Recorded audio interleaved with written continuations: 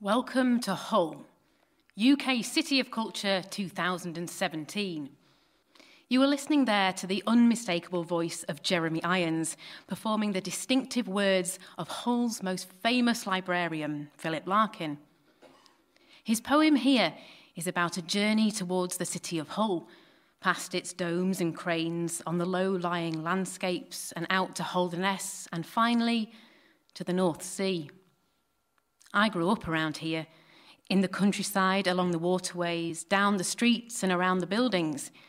East Yorkshire is my county, and I'm proud to call Hull, or to give it its full name, Kingston upon Hull, my city. The Australian poet Peter Porter described Hull as the most poetic city in England, and I'm hoping to show you why. I'm delighted to say that joining me live from Hull College tonight are two iconic stars of stage and screen who will be bringing these poems to life for radio. Oscar-winning actor Jeremy Irons, from whom we've already heard, and actress Julie Hesmondhalgh. Welcome to Hull, a city of poets in its own words, as part of the BBC Festival of Performance and Poetry, contains strong language. There's a very small track into the centre, right into the centre, that's been made by other human footprints. I'm going to follow that. You don't want to disturb it. Coming here at 6 o'clock in the morning, when there's no one else about, you feel as though you're stepping into a fairy circle. They sort of swirl round in a vortex-like shape, and then if you look up, they don't necessarily meet at the top. There are a couple that cross over, but there is a clear view up to the sky as well.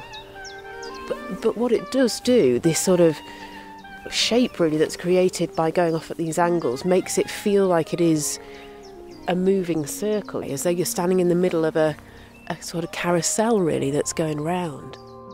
Older gender reversal is nothing new in Shakespeare, possibly because he was writing for single-sex companies. But how does what you're doing shed light on this focus in the play of sexual jealousy? It's very normal for me, you know. Humans get jealous. Just because it's a woman, it doesn't make it any different, does it?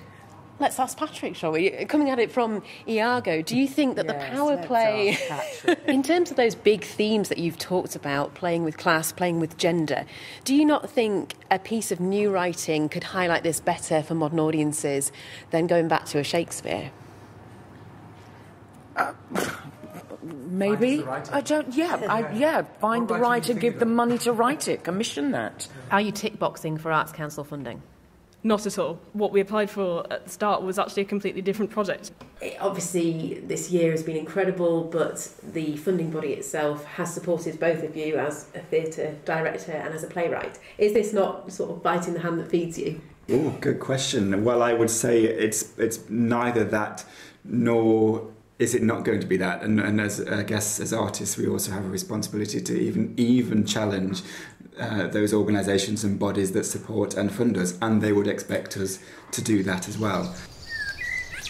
I've been presenting Spring Watch, Autumn Watch and Winter Watch for the past few years, so my eyes are firmly focused on the seasons. It's fair to say that the experts are concerned. We must be worried by these changes because it has so many other effects. This is like a steamroller. The planet's climate has been constantly changing for hundreds of thousands of years. However, the concern is that human-induced warming is forcing these changes to happen at a much quicker rate, and this may have serious implications for wildlife. Essentially, we don't know how our flora and fauna will cope. Will they be able to adapt and thrive, or will we lose some species forever? This feels like a living piece of art, something that's evolving all the time. It's changing, it's growing, but it's going to do that so slowly.